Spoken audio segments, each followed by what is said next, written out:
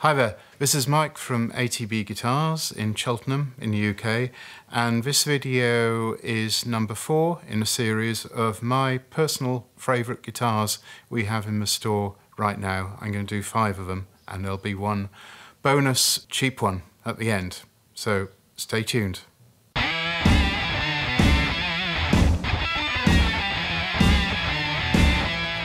Okay, first guitar up, we have this beautiful 1962 Fender Stratocaster in mint condition, and I'm going to explain why I'm calling it in mint condition in a bit.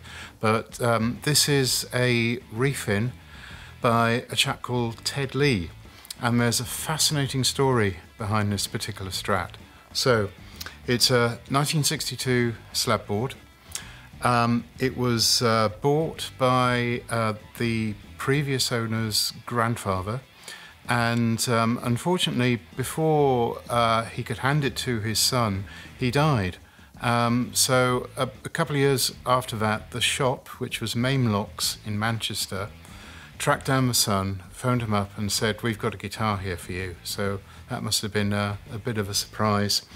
So he went along and collected it. And he played it a bit. This guy doesn't really play that much at all. In fact, I think he just plays D, basically, looking by the small amount of fretwear on there. But anyway, later on in the 60s, he decided that he wanted to change the colour on it. So he sent it back to Maimlocks, and Maimlock got Ted Lee to refinish it in the late 60s, early 70s. Now, Ted Lee is the person who did pretty much all of the Selmer refinishes in the 60s. And he had a workshop up north, and he was doing a lot of guitars. In fact, there's a really good article written by our friend Martin Kelly on Reverb about Ted Lee and about the Selmer refinishes in general.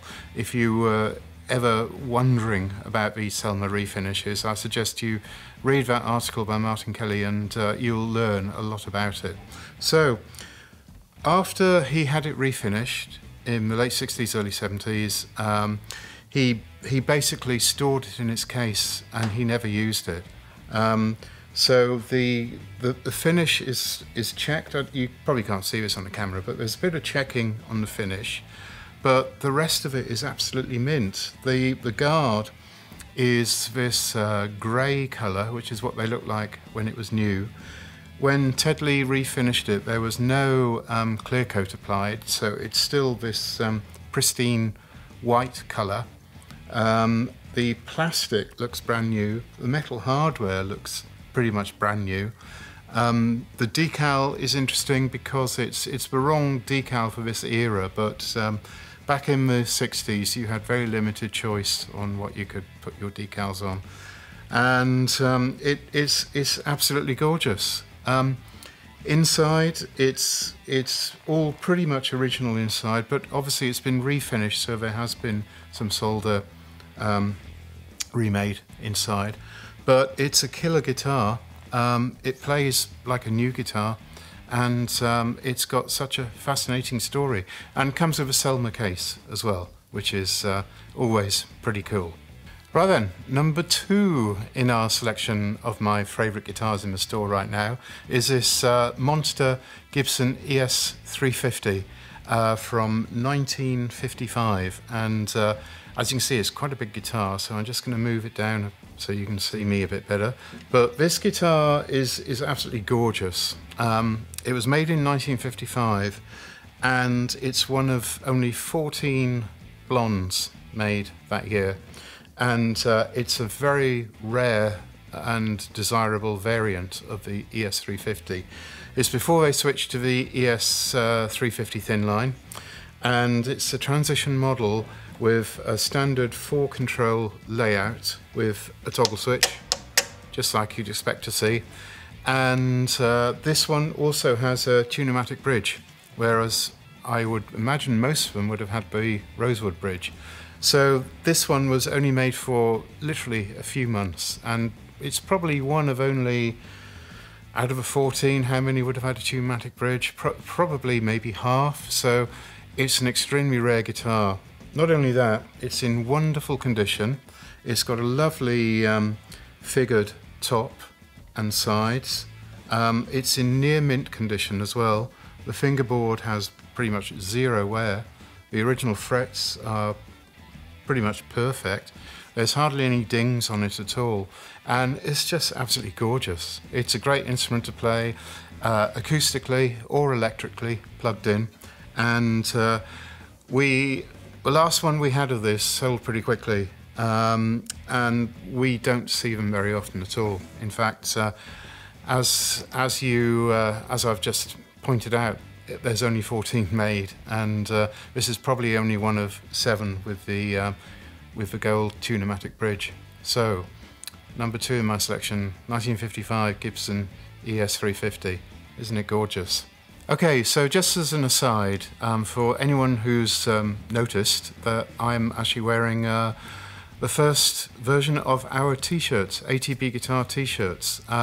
The design on the front is a Bauhaus-inspired theme, and it's got, as you can see, a colourful guitar there. We've got various sizes in stock, and we've got 2 different designs. We've got this design with the coloured theme on the front, and we've also got this design with ATB Guitars logo on the front and the coloured design on the back. So you can take your pick. They're all made out of the highest quality cotton we could find, and they feel lovely, soft, and they're available on our website right now. And until the end of April, we're actually doing free worldwide shipping, just until the end of April. So if you like these, please head to our website and buy some. Okay, so number 3 in my selection of my personal favourites here is this very nice 1967 Rickenbacker model 1997 6-string. And what makes this quite special is, as people who know Ricks have probably noticed, it's got the F-holes here, which makes it a Rose Morris version of this particular Rickenbacker. Now, Rose Morris were the distributors of Rickenbacker in the 60s, and their guitars are famously used by people like Pete Townshend. I believe one of the Beatles used them as well, and all their guitars, you can identify Rose Morris by having the F-hole rather than the slash hole which American made and American sold Rickenbackers would have. So it's a pretty cool feature. This one is all original. It's in good condition. You can see on the back it does have some playware, which is cool. It means it's been used, so it does sound very good, and it's all structurally intact as well, which is not always the case with these Rickenbackers. There's no breaks, there's no cracks, no repairs on it. It's just a great sounding Rickenbacker from an awesome period in their build, and a rare and sought after Rose Morris version. Number 4 in my personal selection of my favourite guitars we have right now is this very cool 1966 Gibson SG Special in Polaris White. It's not very often we come across these. We see SG Juniors in Polaris White. They're a little bit more common, but not very often do we get SG Specials in. And this one is very cool. It's very nice. It's got it's all original. It's got chrome hardware, which is what you'd expect in '66. This one also has got quite a full feeling neck to it as well. So it's not like the slim taper necks which came along probably just a few months or next year into this model range. It's got the narrow nut, which it would have for a 1966, but the neck is quite big, so it doesn't feel like it's got a narrow nut because of the fuller feeling of the neck. So it's a very comfortable guitar to play. It's all original. We do have the whammy bar and the trem block in the case. It's just the way this one's been set up. The frets are in lovely condition. They're original. and the fingerboard again is in very nice condition. The original finish is good, as you can see. It's yellowed slightly on the back mainly, but it's all the original finish with no oversprays, no touch-up at all, and it's a pretty cool guitar in my opinion.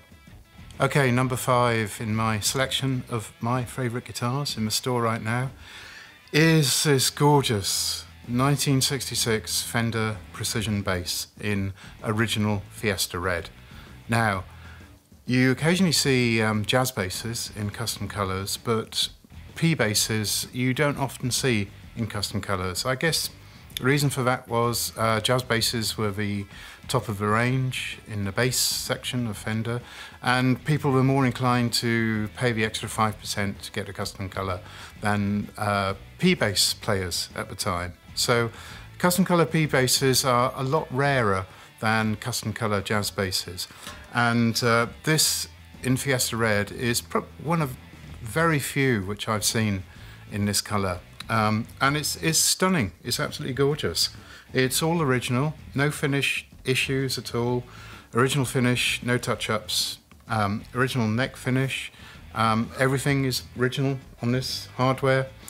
Pickguard, plastics, the case is original, and it's a beautiful guitar to play as well. Very nice, low action, classic P bass growl.